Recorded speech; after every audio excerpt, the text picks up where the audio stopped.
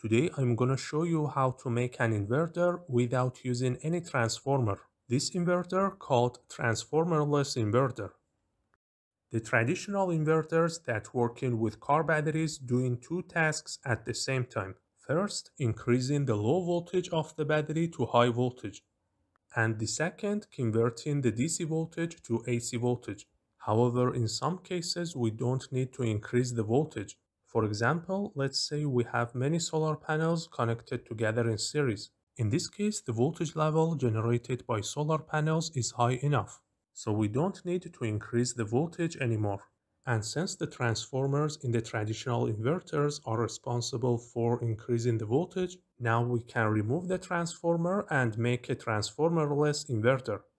The only process that we need here is converting the high DC voltage to AC voltage with pure sine wave. To do that, we have to use 4 N-channel MOSFETs and connect them together as shown here. Then we need a driver to switch on and off each two MOSFETs periodically.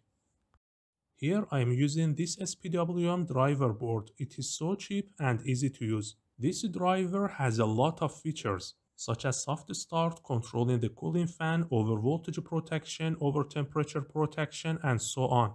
You can buy this driver with a tiny display, but I didn't. This display can show you the voltage, current, temperature, and the frequency. In the datasheet of this driver board, you can find how to connect the components together. You just need a few resistors and diodes beside of the MOSFETs. The inductor and capacitor used for filter out the SPWM and convert it to pure sine wave. This driver board needs to 12 volt and 5 volt power supply. They must be isolated from the high input voltage that coming from the solar panels. I used this tiny power supply. The input voltage of this power supply is supposed to be AC voltage, but it works just fine with high DC voltage. I convert this circuit to PCB and order it from PCBWay.com. After 10 days I received it, then I soldered the components on the PCB. I tried to make this PCB 10 cm by 10 cm or even less, because the PCB manufacturers usually ask you to pay more money if your PCB was bigger than 10 cm. This is why I put the components very close to each other. This is an inductor to filter out the output waveform. It is not a transformer, so we still can call this circuit transformerless. I used exposed copper traces, so I can solder them to make them handle much more current. You have to use isolation pad between the MOSFETs and the heatsink. Since this circuit working with high voltage, so I made a plastic enclosure for it by using my 3D printer. I'm using a ferrite ring around the output wire to prevent RF interference. So now it's time to test. Here I have 90 lithium-ion batteries connected together in series. The output voltage is more than 370 volts, so it's so dangerous. Don't use lithium-ion batteries without BMS or battery equalizer. But I did that for a few minutes just for this presentation. By the way, the high voltage battery is already available in the markets from such a big company like LG. You need a DC circuit breaker here. I'm using a 40 watt incandescent lamp as a load. When I switched on the inverter, the output voltage rises slowly. This is called soft start and it is a good feature. The cooling fan stays off because the MOSFETs are cool. By the way, we have an NTC touching the heatsink to measure its temperature. I test different loads to make sure the inverter working just fine. Now let's see how much is the efficiency of this inverter. The efficiency is the output power divided by input power.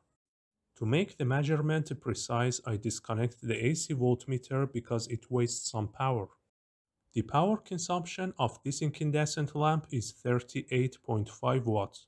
Divide this number by input voltage times input current.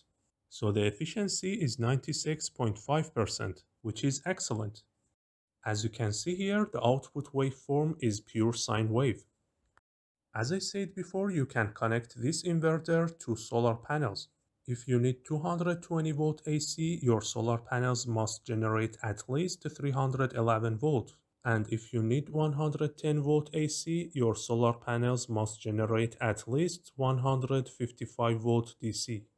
By using this potentiometer, you can set the output voltage you need. If you short out jumper number 5, the output frequency will be 50 Hz. And if short out the jumper number 1, the output frequency will be 60 Hz. You can read more about them in the datasheet. It is so important to connect the proper fuse between the inverter and your high voltage battery or solar panels. Maybe you're wondering how much is the maximum power of this inverter. It depends on your MOSFETs, but keep in your mind that this circuit has a resistor as current sensor. According to this datasheet, when the voltage across this resistor becomes more than 0.5 volt, the overcurrent protection activates.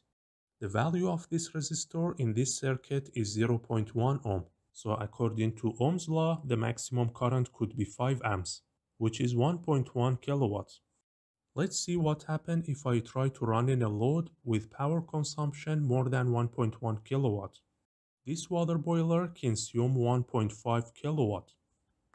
As you can see here, the driver board decreasing the output voltage as an overload protection.